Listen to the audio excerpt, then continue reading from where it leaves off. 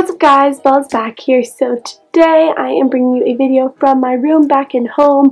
I'm home for Christmas break.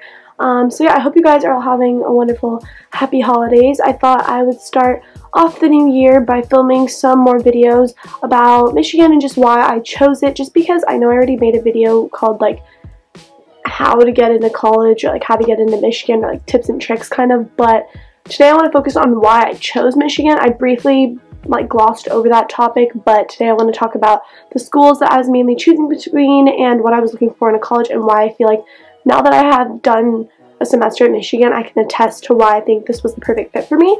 So if you guys are interested in watching, then make sure to give this video a thumbs up, and yeah, let's get into it. Okay, so just to start off this video, I'm first going to talk about the schools that I was choosing between and what I was looking for when I was applying to college.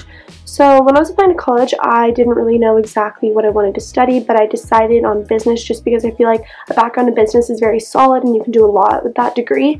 So I was primarily looking at schools with good business programs. I of course applied to some schools that didn't really have business programs, but I only applied to them because of the name of the school. That's another thing. When you're applying to schools, really you should only be applying to schools that have your intended major, and if you don't know what you want to do, then obviously that doesn't apply to you. But I think that that's a really important takeaway, just to make sure you apply to schools that have to do with your major, just because it's a lot easier to get into a school once you've decided on your major versus transferring into different schools once you kind of figure it out. So some schools, just to give you some background, like what I was choosing between and like that big good business programs. So primarily it was like Boston College, the Carroll School of Business, University of Texas Austin, the Macomb School of Business, and then University of North Carolina in their business school, and then it was Michigan Ross. So I got into the honors program at UNC, so that was primarily the other school that I was choosing between as a definite choice, but definitely I was more focused on Michigan just because overall I think Michigan fits everything that I wanted as a package deal, so that's why I chose it. Also, I can't really say much on UNC considering that I didn't even tour it. I ended up just skipping that school tour and I kind of applied on a whim. Basically, in case I didn't get into Ross, I applied to UNC and I was really surprised I got in. But I would recommend that you apply early action to all those schools, obviously for people who haven't, who have already gone through the application process and you're now just trying to decide which schools you want to go to that doesn't apply to you. But definitely make sure that you apply to early action if you can, just because it shows extended interest. Another reason why going to a school like Michigan was really important to me versus something like University of California, Berkeley. Great program as well. Obviously, its business school is tied with Michigan actually. I think Michigan, Ross School of Business, and then Berkeley's Haas School of Business are now tied for number 3 behind Wharton and MIT. But they're both very good programs. The only reason why I really enjoyed, or I really liked Ross over Berkeley is because you can apply as a pre-admit into the Ross School of Business, so you know before you go to the university if you're in the business school or not.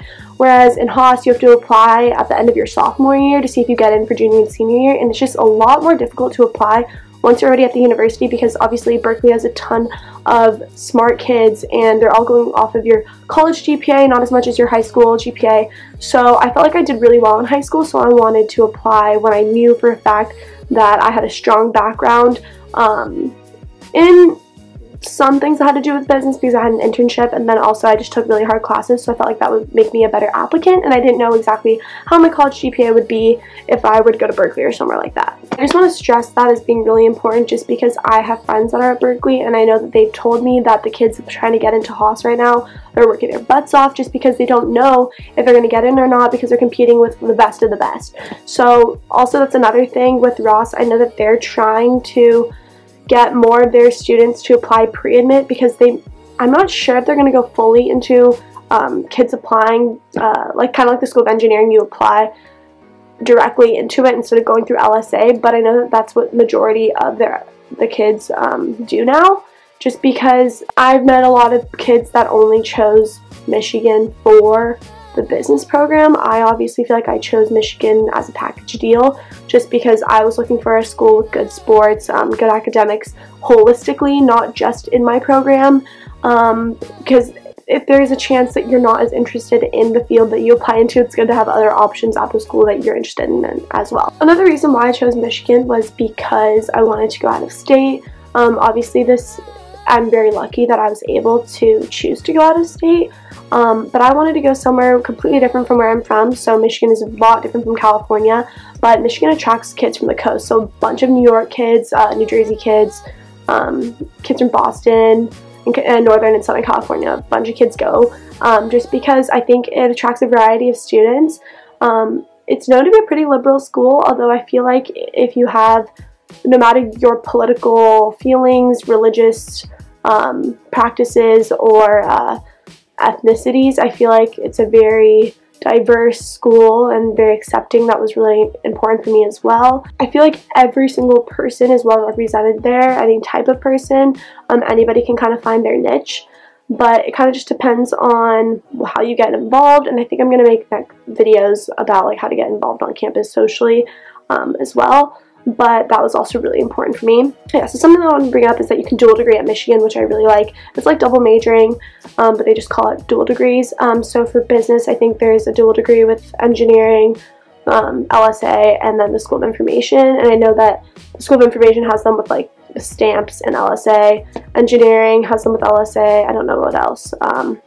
But there's a bunch of dual degree people that you'll meet, a bunch of people doing like a 5-year program. Michigan's pretty nice in letting you do a 5-year program in 4 if you can fit in your schedule. So I like that you have the ability to kind of choose whatever path you want to take. Also, I really like that the fact that my first semester, my class has a little bit under 7,000 kids, which is a crazy amount of kids, but I was taking 5 classes and 3 of them were 20 students or less, and then people dropped out, so because the classes were too hard, I guess, so some of them ended up being like 14 kids, 15 kids, and like 17 kids, which is really great in a public institution.